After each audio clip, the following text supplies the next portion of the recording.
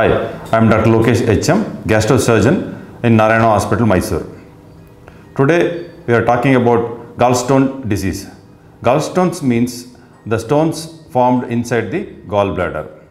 So this will cause pain in the upper abdomen, and it might cause so many other symptoms also. So most commonly it presents as pain in the upper abdomen. Gallstone diseases means stones which are formed inside the gallbladder. So usually these patients present with pain in the upper abdomen or in the right upper abdomen. So that is the most common symptom. They might present as an acute emergency also. Sometimes that stones might slip into the bile duct, we call it as, that's called as common bile duct.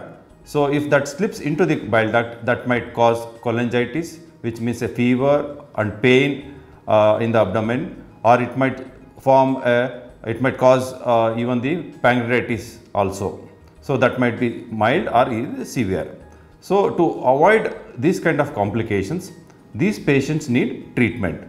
The treatment for gallstones are only the surgery. So there is no other medical treatment which is available for gallstones at present.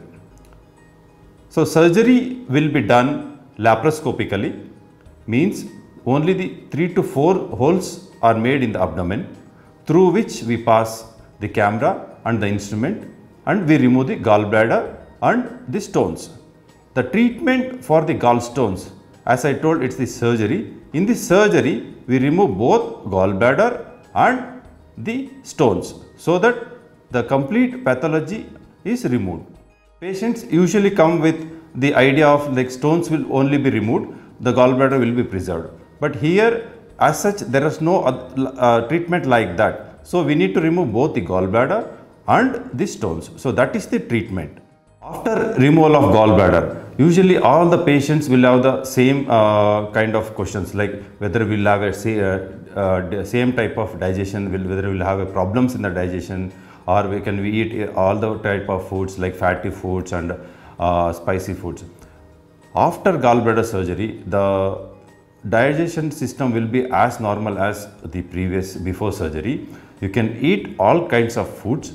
The only problem which you get is if you leave the stomach empty for a long time, you might have an increased bowel movements. So that's the only problem which you might get. Otherwise, your digestion system will be completely normal. That problem of indigestion or the improper digestion will not be there in any after surgery for gallbladder.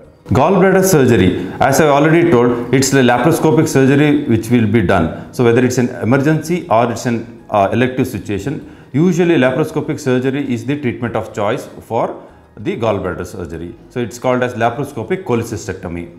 So it's usually done as a like daycare procedure, like you do come in the morning, you get the surgery done, and if everything is well, you can even get discharged at the night, or you can go home in the early next morning. So this is the procedure of the laparoscopic cholecystectomy. Usually these kind of patients go home 99% of the times in the next day immediately after the surgery. So usually the complications are less, but still some patients might have some amount of complications. So those will be discussed when required as the patients.